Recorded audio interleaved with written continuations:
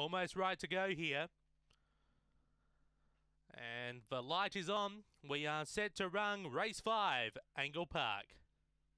Set.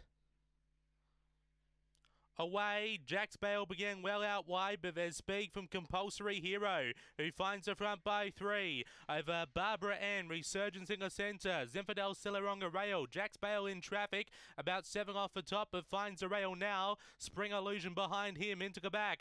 Compulsory Hero on top, clear by 3. Resurgence making chase. A further 3 away then to Jack's Bale, who's still 6 off the top.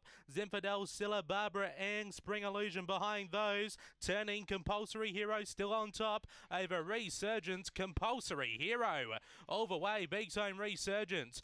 Third was either Jack's Bale or Barbara Ann. A gap then to Spring Illusion and Zinfandel Scylla. That time around 34 and 14. After race number 5, number 1 Compulsory Hero gets up for Clint Trengove. Leagues all the way and gets up at a decent price as well. Big zone V6 Resurgence for Steve Coates. Third will be number 8, which was Jack's Bale, Damien Bakes, and fourth number 7, Barbara Ann, Lauren Harris, 34.42. They went 8.45, 21.26, rung home in 13.16, 2.5. That winning margin by 3/4. 1, 6, 8, and 7 your numbers after race number 5 here at Angle Park.